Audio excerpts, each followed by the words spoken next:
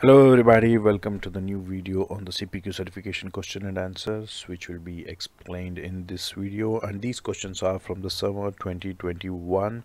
So these are the latest which has appeared least recently in the exam, so these are important, so stay tuned. And as usual, you know the drill, please do hit the subscribe button, and that encourages me to make more videos, and also bell icon for the notification so that you don't miss any video. And also, if you have any nice comments or good or bad or any feedback comments, please do let me know in this video in the comment section, so I will improve on that and try to make a better videos for you guys. And also, if you want to get the complete list of the questions from the summer 2021, check the description. I have the details given below how to download it, and you can get started with your preparation with the complete set of the questions. And I wish all the best for your certification, and let's continue with the questions we have in this video. Okay, here we have the first questions. So what are the two ways Salesforce CPQ advanced approvals support obtaining approval from a group in a single approval step? We have to choose the two answers, and what options we have is A, any group member may approve, yes, possible, and B, approval must be obtained from one group member at a time. I don't think this must be true, because there is no, it's not a role hierarchy or a, any hierarchy that you're sending that one after the other you have to get it, so this might not be true. And C, all group member must approve, yes, I think this is one of the answer, because otherwise why would you send it to the group?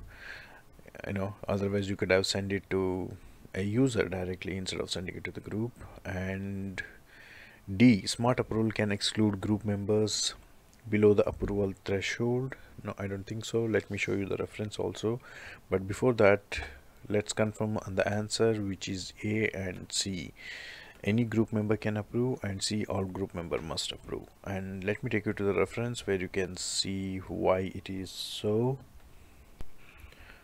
Okay, here we are at advanced approval Salesforce help documentation section, and here you can see all the, let's see what is advanced approval. So it's basically to automate and customize your approval process with advanced approval package for Salesforce CPQ, and you can require approvals when the records meet criteria, automate resubmitted approvals, and control the order that approvers receive request. So basically it talks about approval request. And to be specific to our question, you can see like approvers and the approver groups.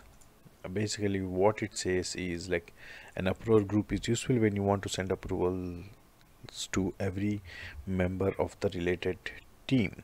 So that's why one of the answers C, all the group member must approve. But yeah, you can say like it doesn't say that all the group member must approve. For that, before that, let me show you smart approval. Smart approval is about which lets you streamline the approval resubmission process, and when you enable it, the advanced approval compares condition tested field value during the resubmission. So it means the condition which is tested before will be tested again in the resubmission, and if the tested value of the previous submission is same, it it doesn't send approval requests to the members to which already it has been sent. That is the smart approval. It avoids duplicate approval submission.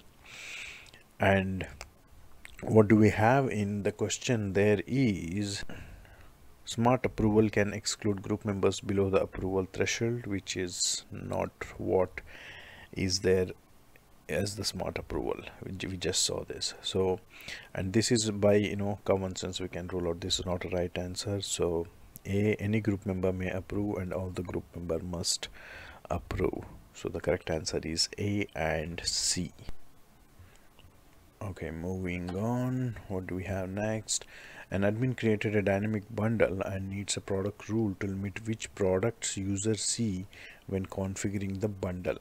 Okay, so which type of the product action should the admin create to ensure that only specific set of the products may be selected from the dynamic bundle? So you want to create a rule, and wherein you want to use a filter. Suppose say you want to select only the electronic items or hardware or software items, then what kind of filter you should use? That's what the question is. So would say the correct answer is C, default filter. I'll show in a bit in the documentation section why it is so. With this filter, you set, okay, this product type or a product family should be so and so, so that it would limit user in a dynamic bundle to select only such products. So let's jump into the reference section.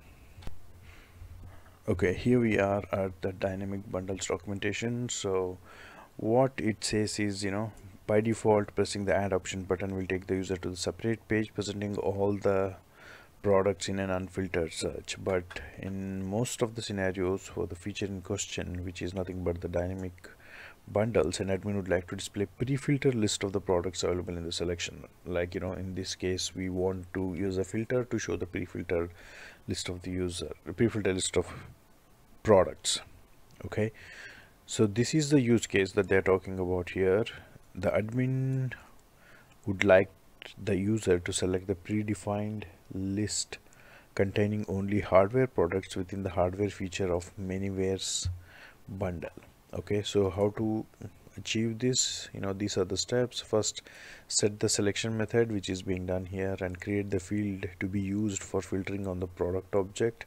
And this is here, this is the formula field that they are creating for which is the product family, and create the field used for filtering on the product option object. And here it is, and they're creating the field to be used for filtering on the product option object, and that is again a formula field with the written type as the text. And then coming here, create the corresponding filter product rule. So you are creating the product rule filter where you create a new product rule.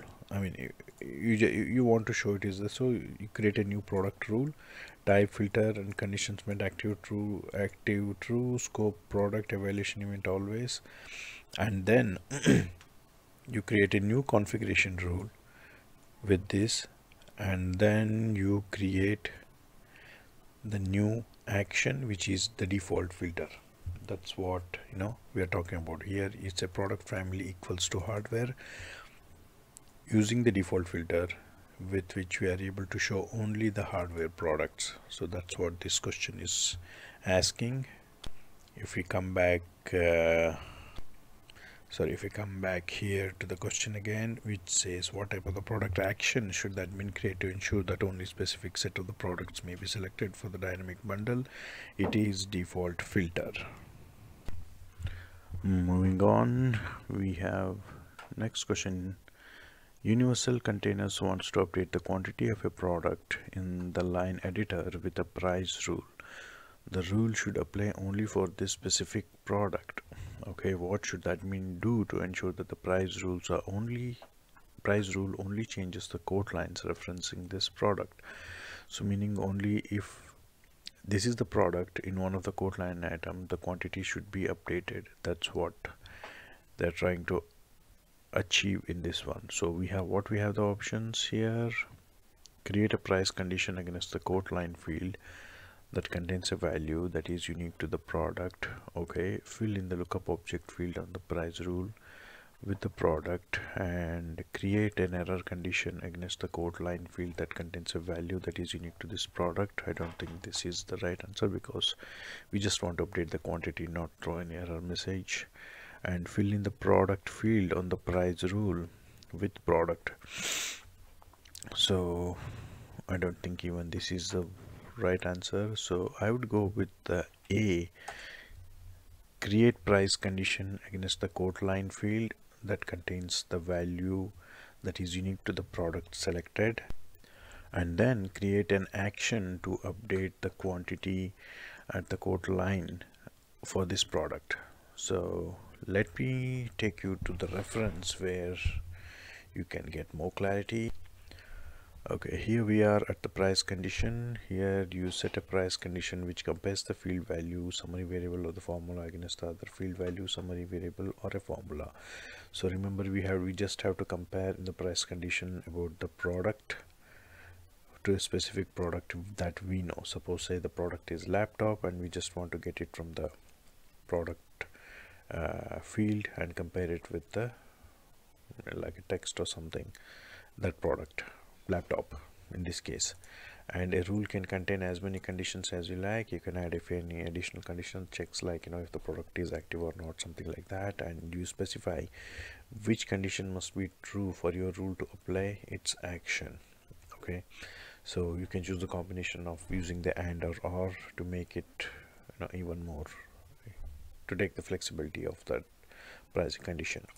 And here is an example: a rule can fire its action in response to meeting all condition of one condition, certain condition. Like I said, this is logically determining how many conditions you want to be true or a part of the conditions to make, or to run the price condition action. Okay, this part is about condition. Here we check the product against the specific product where you want to determine whether the quote line item quantity should be updated or not. So now let's go to the price action here, and here you see when the price rule meets the condition, the rule applies its pricing action to a target field. Price action sources the value from summary variable, formula, or a user defined value or other quote line field. So this is exactly what we want to do here: quote line field, update the quantity, and then job done. So I would go with A, create a price condition against a quote line field that contains unique to the product that is selected. So A is the right answer.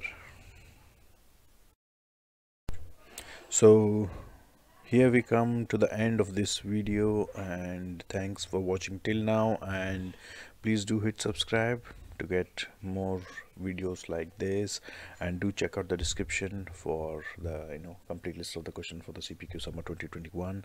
And if you're preparing for the certification, all the best, and see you in the next video. Thank you. Bye bye.